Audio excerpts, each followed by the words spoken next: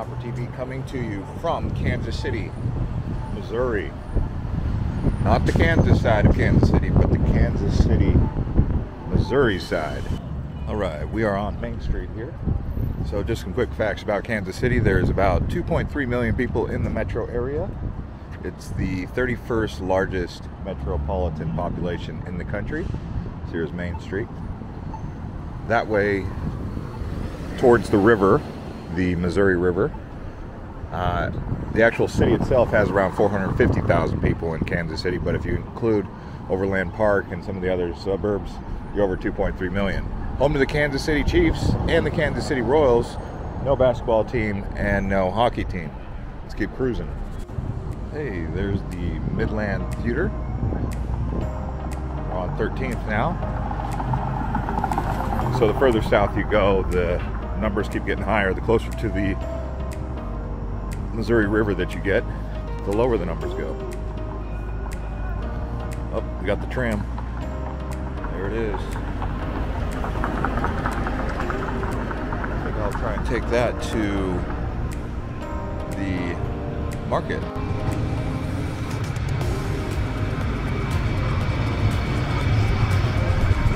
It's a good way to get around. I'm liking it. There's the convention center, which is right by my hotel.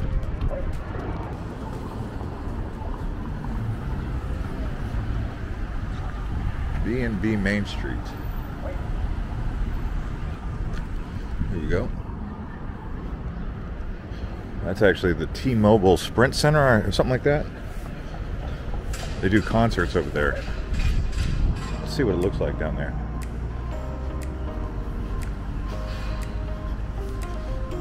Kill Devil Club.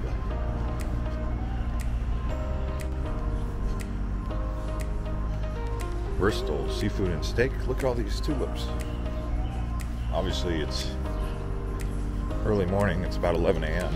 So this is a nightlife area that you'll come to, which is really nice. You know, Kansas City is a beautiful place. A lot of these tours I'm doing are in the early morning hours, so people think if they don't see people out there that it's dead. But obviously these establishments wouldn't be in business if they didn't get people coming here.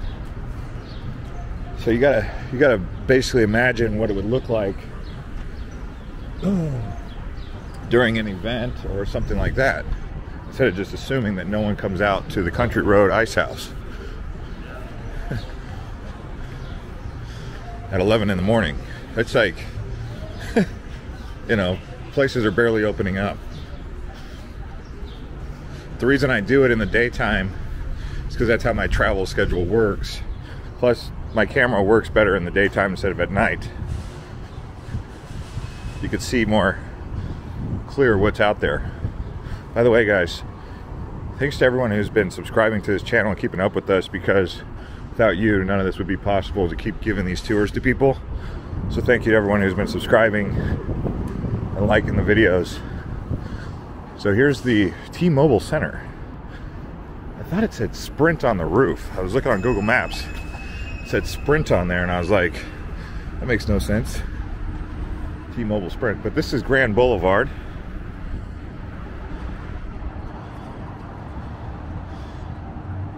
Beautiful arena. You'd almost think they were going to bring a pro basketball team here, but it'd definitely be like a smaller market. The thing I noticed about St. Louis and Kansas City, their culture does revolve around their pro sports clubs. So they get a really loyal fan base out here. Some would say it's because, well, there's nothing really to do out here but go to the games.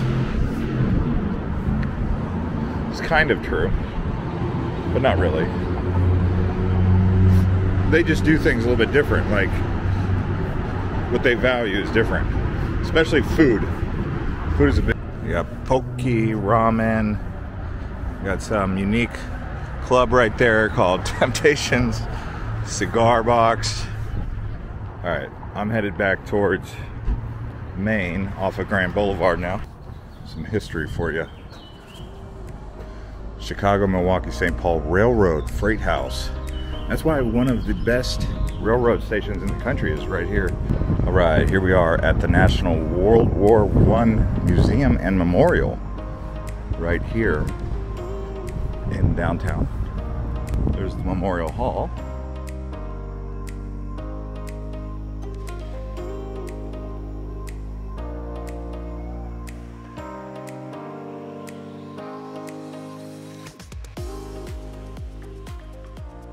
Now we're gonna head down towards Union Station, which is actually where I arrived last night while the storm was happening.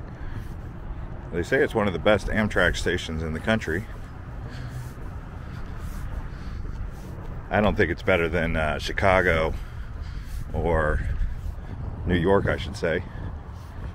Even Philadelphia. It's comparable to Philadelphia. Maybe a little bit better than Philly, actually. Hey, we finally got a fountain down here. Check out this fountain. It looks like it shuts off, turns off, and then turns on.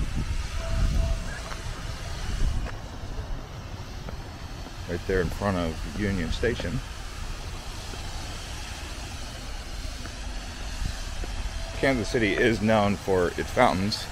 By the way, in case you're wondering what the nickname of Kansas City is, it is KC, the initials. KC, Kansas City. Literally on the other side of the river, or not necessarily the other side of the river, but just that way is Kansas. Kansas City, Kansas is actually the third largest city in Kansas. Kansas City, Missouri is the second largest city in Missouri, behind St. Louis. While I was riding the Amtrak in from St. Louis, it was a beautiful ride. I was impressed, especially just outside of St. Louis. Like the land west of St. Louis is incredibly beautiful. That's the Korean War Veterans Memorial.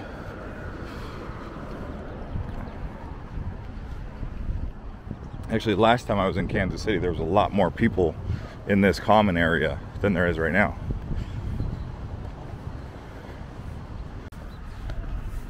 There's a statue there. Valley Forge. I believe that's George Washington, isn't it? I'm amazed at the condition of this park. This was actually in much better condition last time I was here. Anyway, we're on Pershing and Grand Boulevard. There's Crown Plaza. Last time I was there, it was a really nice place, so we'll see if it still is. That was 7 years ago. More of those fountains. See fountains over here on this side as well. Kansas City has a lot of fountains. If you guys remember correctly, the Kansas City Royals had a big fountain in the outfield. There's the Sea Life Aquarium, by the way. Looks like Hallmark cards. They've been replaced by Instagram, probably. Alright, so we'll go ahead and go in here. Crown Center. Just kind of check out this little mall. Like I said, last time I was here, it was kind of cool.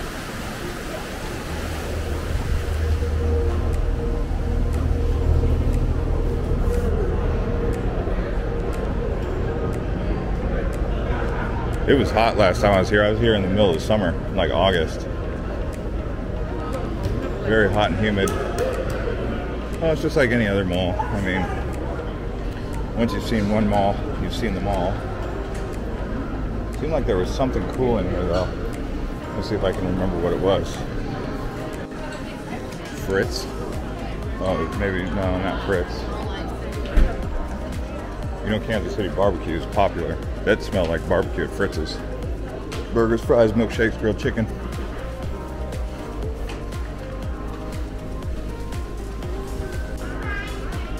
The Cottery, live theater for all ages.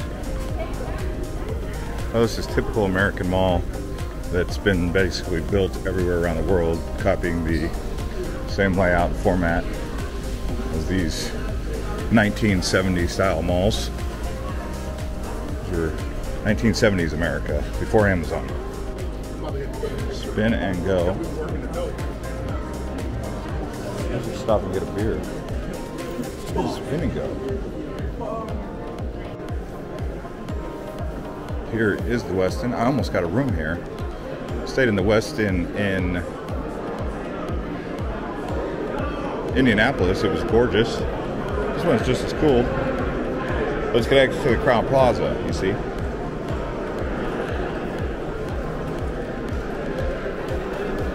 Oh yeah, these indoor atriums. Cool, cool. This is the place where all the pilots go.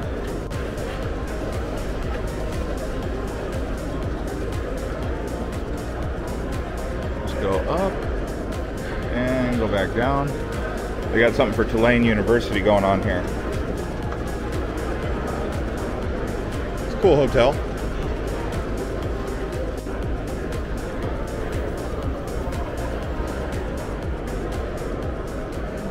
What other American cities do you guys want me to show you? I'm going to be going back to the Caribbean. It looks like you guys want to see that. But I might be going back to some of the Pacific Northwest in California. All right, from here we go to City Market towards the Missouri River. There's basically two downtowns in Kansas City. The one we're at right now around Crown Plaza and Union Station, where the World War I Museum, and then the one where I'm staying where the Marriott is, just north of the river. So there's like two downtown areas. The higher buildings are over where the the river is, in that direction, which is where we're headed now, to the City Market, just there on the shore. You can see they have these indoor walking paths, which work really great in the winter and in the summer. Kansas City is a much more beautiful place when the sun comes out. I'll say that right now, for sure. All right, we have made it to City Market. We're gonna go explore around here. You can see we've got 5th Street and Walnut, thanks to my Uber or Lyft driver Chandler there. He gave me a lot of advice on Kansas City. The Sprint T-Mobile Center, the reason it's called Sprint T-Mobile is because T-Mobile bought Sprint. But he said there's going to be a big concert there, and down in that Power and Light district, every time there's an event or a concert, that place just lights up with tons of energy and people. Let's see what they got in this market here. Some art. Some honeybee wax, tulips.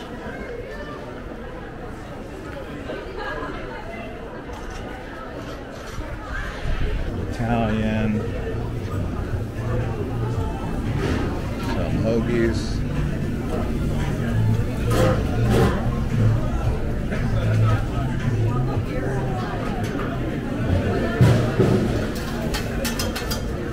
Some barbecue. Man, this is the place to go, huh? On the weekend, I think.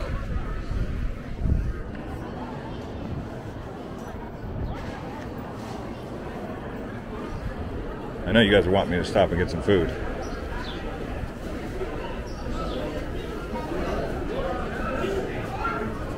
Kind of reminds me of Pike's Market in Seattle.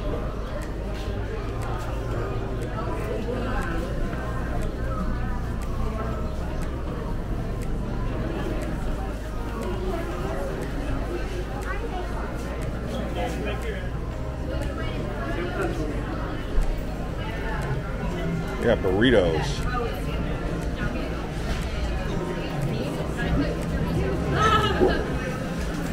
It's a great market, huh?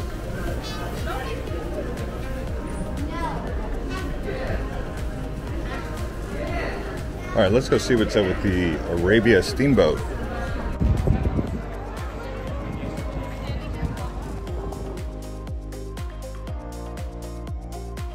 That's a big old wheel. go down here and see what they got down here. I don't even know what this Steamboat Arabia was, but we're about to find out. So from what I understood is this Steamboat Arabia sunk in about 1850s or 1840s.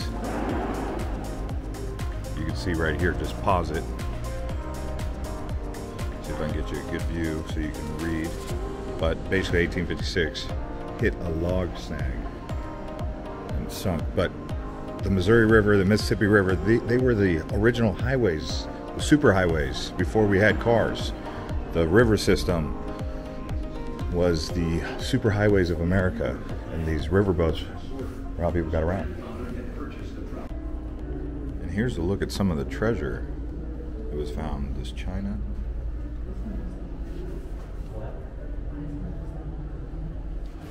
But what they were really after was the 400 barrels of Kentucky bourbon.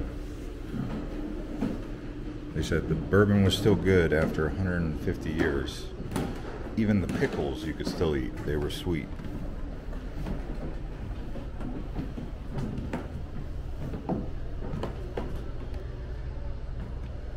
Wow.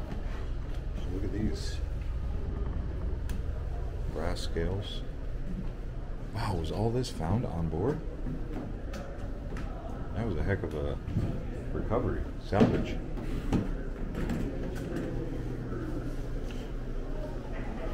Yeah, this is a good history museum.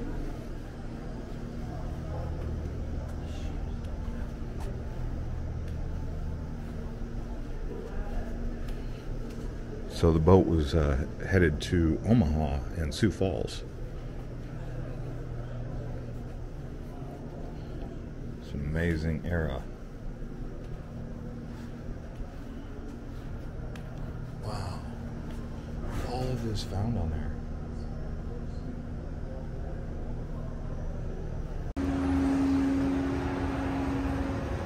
Man, that was a great recovery that they did. Look at the view from the above the excavation. It was over 100 feet down in the sediment, half a mile off the current shoreline for the Missouri, because the Missouri changed course. There's a look at the bow. It was buried for almost 150 years. What do you guys say we ride this train? I think this train is going uptown. So it's free. Next stop, Freebie. Rivermore. That was the tram that I was on that was free, by the way. It just basically does a big loop around the downtown from the north to the south. It works. It's functional. It's good. Can't believe it's free. They make a lot of stops though. I think I'm headed towards a restaurant that I saw on Google Maps. So we are back in the famous Power and Light District. This is the nighttime area. There we go. Plowboys barbecue. It says it's open. Let's go in there. All right, so we got a beer, a lager. There's some burnt ends. Some cheesy potatoes, some beans, and some side sauce. Let's do it. Over here at Boulevard. I think it's called that. Plowboys. Right here near Power and Light. Yeah, so I really like Kansas City. I would say it's a 24 to 48 hour city. Probably 48 hours really. So you can see some of the museums. We didn't go to the plaza, which is on the south side, so if you get a chance, check out that shopping area if you're here for shopping. What a great city. It's like a, yeah, it's probably the best Midwestern city that I've seen. All right guys, that's going to conclude this episode of Island Hopper TV right here from Kansas City. Really cool city.